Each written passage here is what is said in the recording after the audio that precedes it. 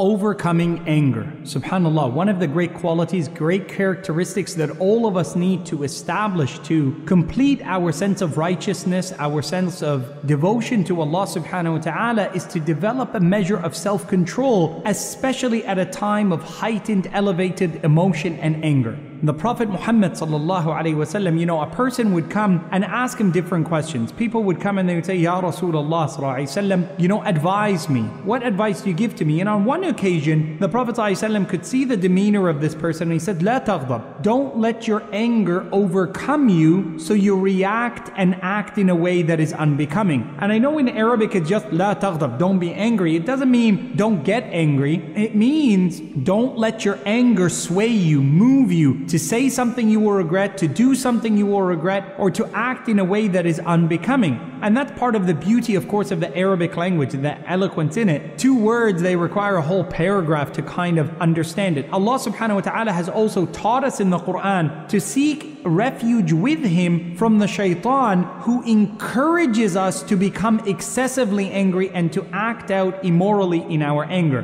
Now I want to first separate between 2 types of anger. There's the one type of anger which is pleasing to Allah, and then there's the other type of anger which is pleasing to yourself and the shaitan. The anger that is pleasing to Allah subhanahu wa ta'ala is the type of anger that is justified and is a natural human emotion that is not within our remit and control to stop ourselves from it. Allah describes Prophet Musa alayhi salam, فَلَمَّا سَكَتَ عَن مُوسَى الْغَضَبِ, when the anger that had overcome Musa because his people had begun worshipping a golden idol departed from him, and that they had returned to Allah, repented to Allah, then Allah subhanahu wa ta'ala is consoling to Musa alayhi salam. Notice that the Prophet ﷺ is also described that when he gave his khutbah al-Jumu'ah, عَلَى صَوْتُهُ وَاشْتَدَّ غَضَبُهُ, his voice would become elevated and there would be a sense of urgency and almost anger in his tone when he was commanding people to that which is right if they were straying away from the path of Allah subhanahu wa ta'ala. And being angry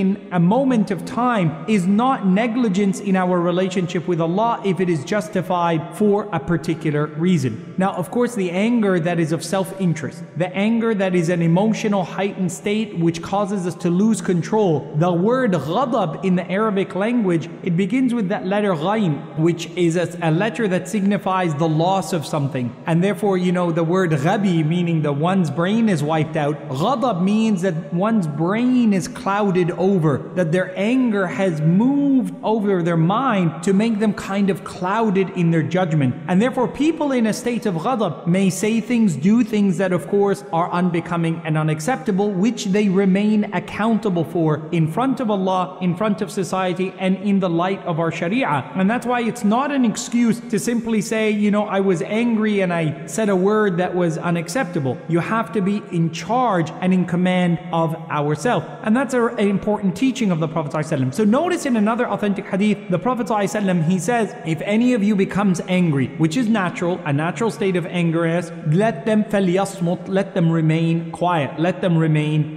silent. Don't share words, hold yourself. It's not hold your anger, but hold your tongue while in a state of anger. Prophet ﷺ, he saw 2 of his companions, peace and blessings be upon him, they remain unnamed, although their names are known to the Sahaba, but to hold the dignity that we have for the Sahaba in general, they're not named to us. And in the masjid of the Prophet ﷺ, they were upset with each other and they exchanged a verbal altercation where their words were unbecoming of the masjid of the Prophet ﷺ, where their voices were raised, and even in the presence of the Prophet ﷺ. And he turned to his Sahaba and he said, إِنِّي لَأَعْلَمُ كَلِمَةً, I know of a word that if these people were to speak it, لَذَهَبَ عَنْهُمْ, that which has increased their anger to this level, made them lose their control over themselves, would depart. أَلَا وَهُوَ الشَّيْطَانِ أَعُوذُ بِاللَّهِ مِنَ الشَّيْطَانِ الرَّجِيمِ. And therefore, how do you protect yourself from going overboard because of your anger? It is by you remembering that Allah subhanahu wa ta'ala has asked us to protect ourselves from the shaitan. And therefore you must, and I must, ask Allah to protect us from anger. Number 4 that's really important is to seek and to hear the advice of the Prophet Muhammad sallallahu alaihi wasallam. Where the Prophet sallallahu alaihi wasallam, he tells us that if you're angry and you're standing, sit down. And that's to limit your physical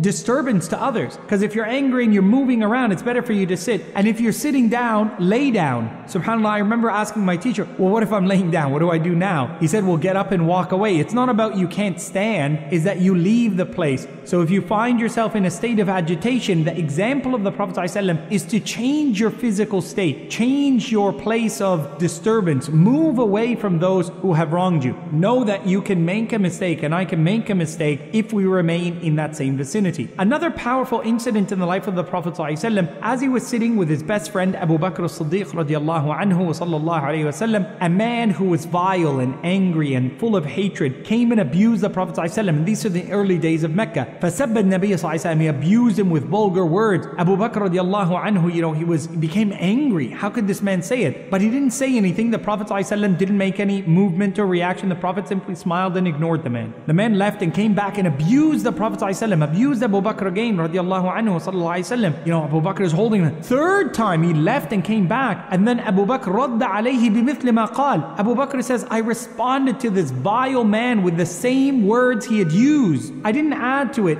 He said this, so I said back to you. It's you that is this. Prophet ﷺ stood up and left. And Abu Bakr understood he had made a mistake. Radiallahu anhu. And he chased behind the Prophet ﷺ and he said, Ya Rasulullah, I couldn't control myself. He made me so angry. He said to you something that you're unworthy of. How dare he, speak to you in such a way? You are the messenger of God. Prophet ﷺ said, Abu Bakr, when this man insulted us the first time and the second time and we were quiet and we were patient, Allah sent angels who defended us. But when you spoke, when you misspoke and you returned those vulgar words back to him, Allah caused the angels to depart and the shaitan came in his place. وَأَنَا لَا أَجْلِسْ. And I will never sit in a place where the shaitan has arrived. It's going to make things worse. So I left.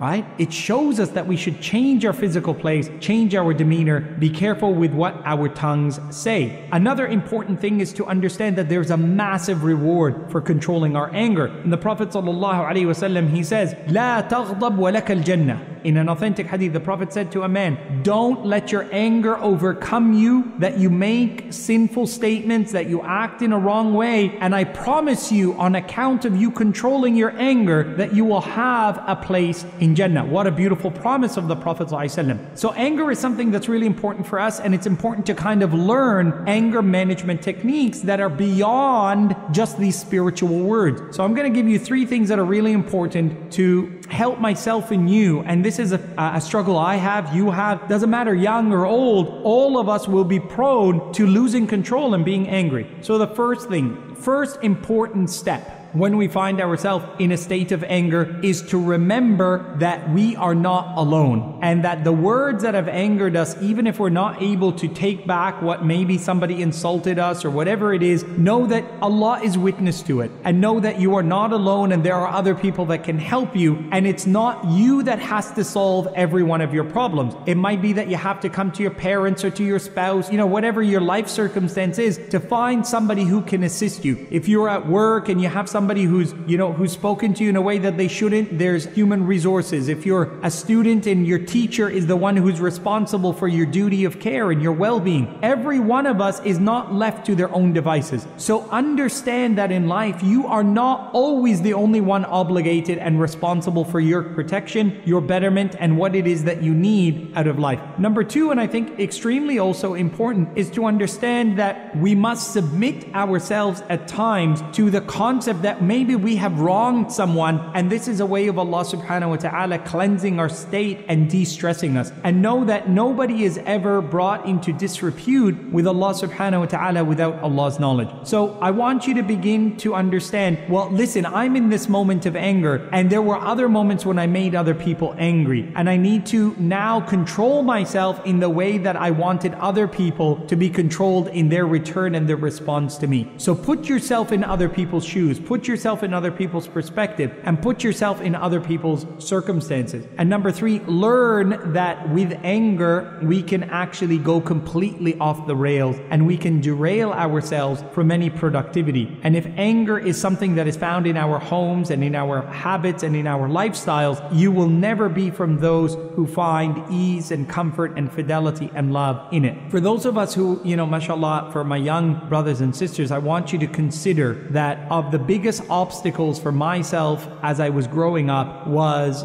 not knowing when to be quiet and not knowing when to do nothing. And in that example that I gave to you of the Prophet ﷺ, he saw two of his companions who were angry with each other, and the Prophet didn't get up and stop them. He didn't go and speak to them, he spoke to others. And he said, I know what word, if these two people said it, it would cause the shaitan to leave them. And of the great importance of the fiqh of this hadith is that the Prophet ﷺ let people at times argue it out and do whatever they had to do, that they kind of sunk to that place, and then he helped them to get out of it. And it's important for us to kind of give people space when they're angry, to kind of push back and not get involved. And it could be that you see your parents are in a place of anger, or that you and your friends are in a place of anger. Sometimes people need that cooling off period, and that's a prophetic wisdom that we learn from the Prophet Muhammad sallallahu alaihi wasallam. Know that Allah subhanahu wa ta'ala rewards those who restrain themselves in moments of anger, and may that be reason for you and I to follow that prophetic example of our Nabi sallallahu alaihi wasallam. If there was anyone who had a right to be angry, it was the Messenger of Allah sallallahu alaihi wasallam, but his life story is one of patience, perseverance, love and forgiveness. May Allah increase those in us.